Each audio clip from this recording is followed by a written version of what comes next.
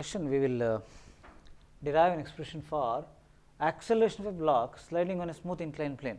So, this is a very small thing, but what happens is initially it becomes very difficult for us to understand the resolution of that weight mg. Somewhere it comes some mg sin theta, mg cos theta. Carefully we will study how to resolve that mg and derive an expression for acceleration. Okay. In the case of smooth inclined plane, this is very simple because friction is absent. However, let me consider inclined plane. It is an inclined plane. Say the angle of inclination is theta and this is smooth inclined plane. Okay, smooth inclined plane. Smooth means there is no friction, frictionless. Okay. Some mass is there here that is sliding on an inclined plane. Let us see which are all the forces acting on the mass. One force which is acting is mg. Okay, mg. mg is acting downwards.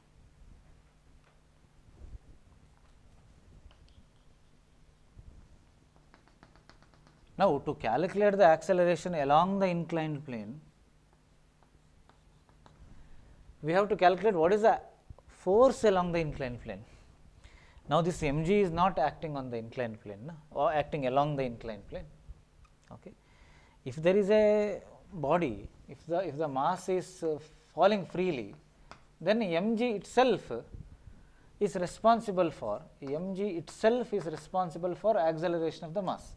Then what is the acceleration? A is equal to g, correct na?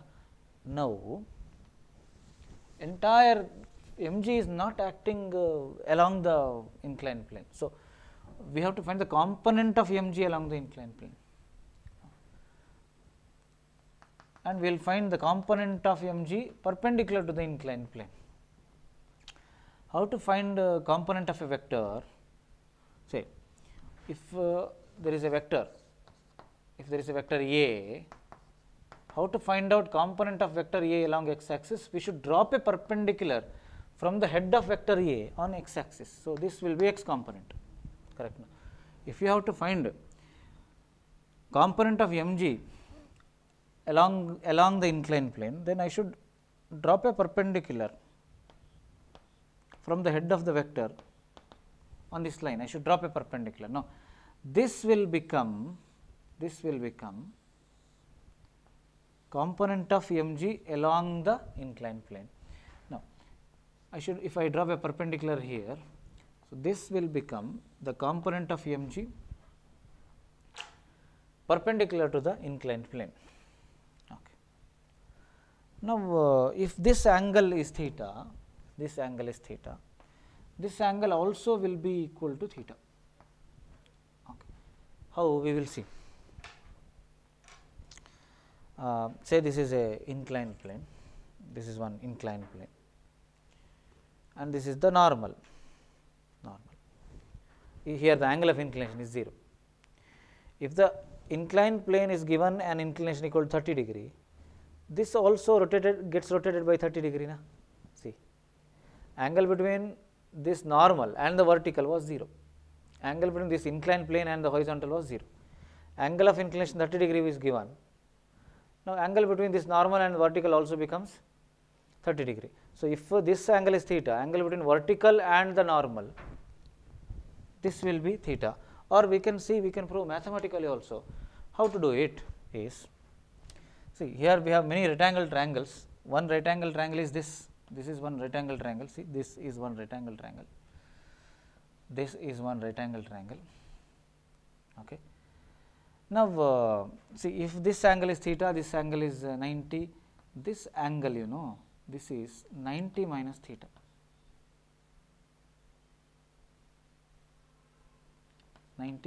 See, this right angle triangle, you see this.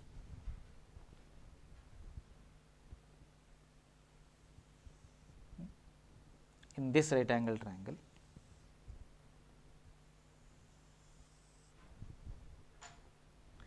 this is theta, this is 90, then this should be 90 minus theta. So that if you add these three angles, you should get 180. So 90 plus 90, 180 minus theta plus theta, 180. Okay. Then see, this angle here is 90, correct? Na? This angle here is 90. So if this is 90 minus theta, this should be theta, so that this plus this should be 90, na? So 90 minus theta plus theta, theta gets cancelled. So this is theta. If this angle is theta, then this angle will also be equal to theta. Okay. If this angle is theta, this is 90 degree. Okay. So this is hypotenuse. For this theta, this is adjacent side. So this is mg cos theta. Mg cos theta. Define cos theta in that right angle triangle, mg cos theta, because adjacent side is hypotenuse into cos theta, and this will be opposite side, na? Opposite side. Length of this will be mg sin theta. If length of this is mg sin theta, length of this is also mg sin theta. So this is mg sin theta, this is mg cos theta.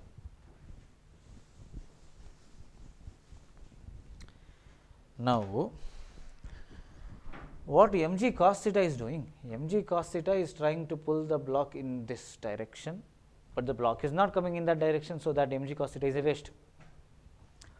Now, mg sin theta is the force acting along the inclined plane. So, mg sin theta